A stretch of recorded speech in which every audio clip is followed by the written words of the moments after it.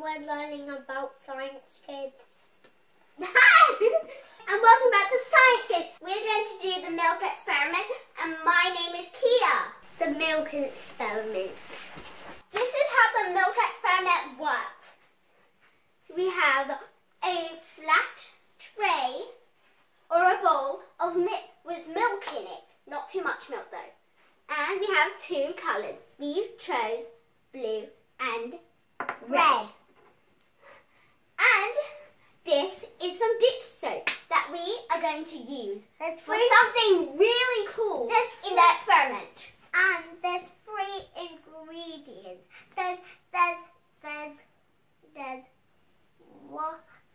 milk, there's this, and there's dishwash. So, what we're going to do is we're going to put these in the milk and see what happens when we put some dish soap with the 2 food colourings on either side and put that in the middle and see what happens. So first we put in these colours, and then we put in this. Now, we have 2 colours and we're going to put them in. Now Carrot's going to put them in.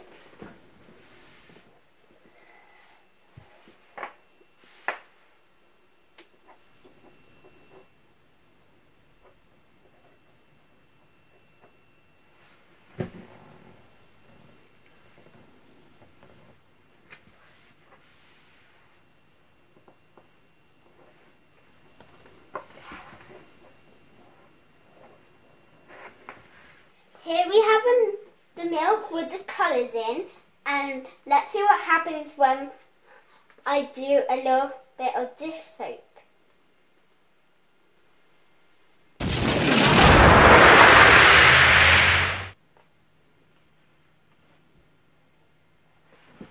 Now let it settle. Now Carrot is going to mix it. Is that it? Carrot, that's it. It looks white with green. And now let's see what happens when I add another drop. Whoa! So, this experiment shows that dish soap broke the surface tension of the milk. Surface tension is when all the molecules in a liquid cling to each other like this.